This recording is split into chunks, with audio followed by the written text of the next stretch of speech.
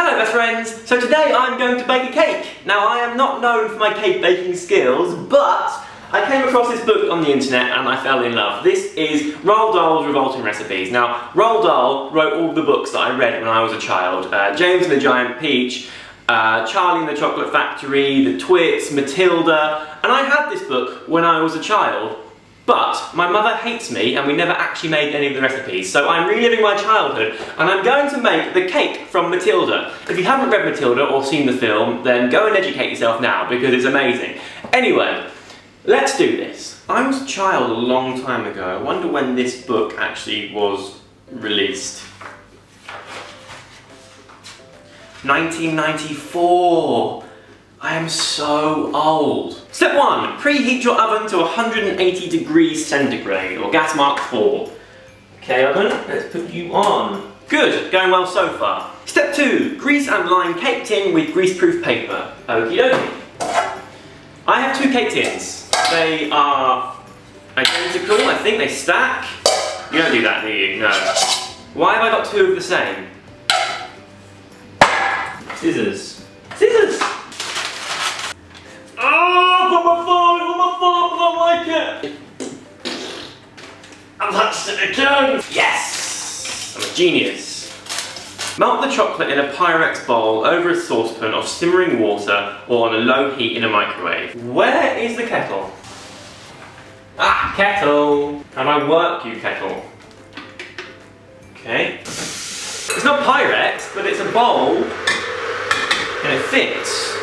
So, I guess we'll try that. 225 grams of chocolate. Okay, scales. Scales. If I were scales, where would I be? No, no, no. No, no, no, no, no, no.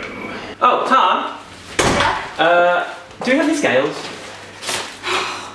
We were just about to buy you some and then I really need the toilet and our hands are full. And okay. So we didn't bother. We have no scales. Alright, so how do I work this out? What? I need 225 grams. These come in 150s. You can work that out. So to both of those are 300 grams. Yeah. What do you need? 225. Okay, so do like 1 3/4? 1 3/4 it is. Hello. It's Tan and Nimbob here. Melt faster. Mix in the butter and stir until melted. 175 grams of softened butter.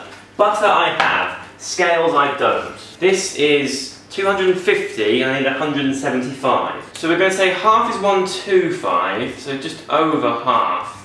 I'm going to call it there. Agreed? Ah, it's on my hand, it's on my hand, it's on my hand. We've run out of kitchen rolls. We've run out of kitchen rolls on my hands. Whoa, I go sing. And the tea towels were on the bottom. What? It's on my hand, what do I do with it? I have scales, I have kitchen roll. I'm not marrying you anymore. Oh yeah. Add the flour, sugar and lightly beaten egg yolks. No one told me about beating any egg yolks. I have to separate the eggs, all 6 of them. Oh no, that's too much. The important thing to do is not panic. Oh, I burst it. Tyne, I burst my yolk, what do I do? Oh no, just abort. Abort, okay. Do you need the yolk? I need all 6 of them. Oh, that flour is sticky! Oh, that's a good one. Oh, I don't like eggs. Oh god, keep stirring you. Blimey, otherwise you're going to go funny. Baking is much harder than I thought. There's a lot that goes into it. A lot of ingredients, but also a lot of effort. 4 tablespoons of flour. It says plain flour, and I have self-raising flour because I didn't know there was a difference. Is that a tablespoon? Is it supposed to be heaped? Am I supposed to keep it on the heat? It doesn't say anything about that. Probably should have sieved that flour because it's quite lumpy. 225 grams of caster sugar. This was originally a 500 gram bag, so it would have been about half of that, but it's been used and I have no idea how much of it was used, so there's literally no way of telling without scales. So I guess now I'm going to add in my egg yolks and hopefully it won't explode. Oh, that's hot! It may have scrambled a little bit. Whisk the egg whites until stiff. Whisk, whisk, whisk, whisk. You can tell I don't bake because I know where knives and forks and plates are. That is it. Whisk! Whisk! How long is this going to take? Whisking takes a while. Oh. Baking is physically difficult. Whilst whisking, I just checked on my mixture, and in hindsight, it was a mistake to put the eggs in while the mixture was still hot, because it's scrambled and separated. I've got like a weird layer of liquid on top, and then like a mushy brown texture. I mean, it looks a bit like sewage, if I'm honest. Just keep whisking, just keep whisking. Come on, stiff, go stiff.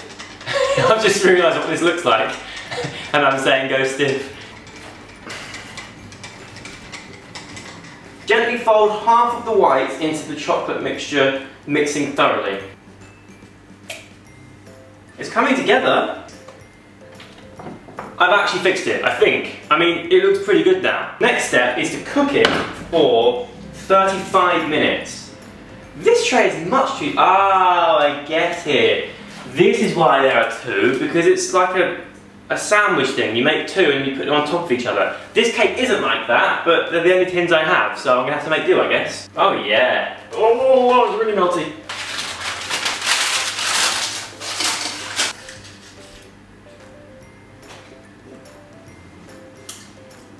Oh my god, it's absolutely amazing. I am accidentally incredible at cooking. Hey Tana, come put your finger in this. That is so good. Slightly concerned that now I've split the mixture in two, whether I should cook it for 35 minutes, as it says, or less time. I'm going to put it in, I'm just going to keep checking it kind of every couple of seconds, I think. So they had about 20 minutes in total, and I can't actually show you it because I've got another glove on, but check it out! 2 perfect cakes! In a Pyrex bowl over a saucepan of simmering water, melt together the chocolate and cream, stirring occasionally until the chocolate is fully melted and blended with the cream. 225 grams of chocolate, the same as before, and 225 grams of double cream. Since when have you measured liquids in solid quantities? I've got 600 millilitres here. How much is that in grams? So that's 225 grams of chocolate. The cream is much heavier. I guess I'm just going to pour in cream until it feels about the same amount of weight, I suppose. That's a lot. That might have been too much. I'm still not sure about my cream to chocolate ratio, but it's looking very, very good in there. I'm going to take out my first cake. Fingers crossed. Okay, that's good, that's really good. A little bit of that in the middle. I was supposed to use a spatula for this part. I haven't got one. So there we go, this is my cake. I mean, it's a bit messy. 10 out of 10 for effort, 3 out of 10 for presentation. But let's try it. I'm going to knock him over, I think. It's the best way to go. I'm not even joking, that is like the best cake in the world. Well done, Jim! I'm so proud of myself, it's absolutely amazing. I can't wait to try it. Come try it. Right? Really good. So that's the end of my video. You should get them to send you photos if they make it. Yeah, tell you what, make this.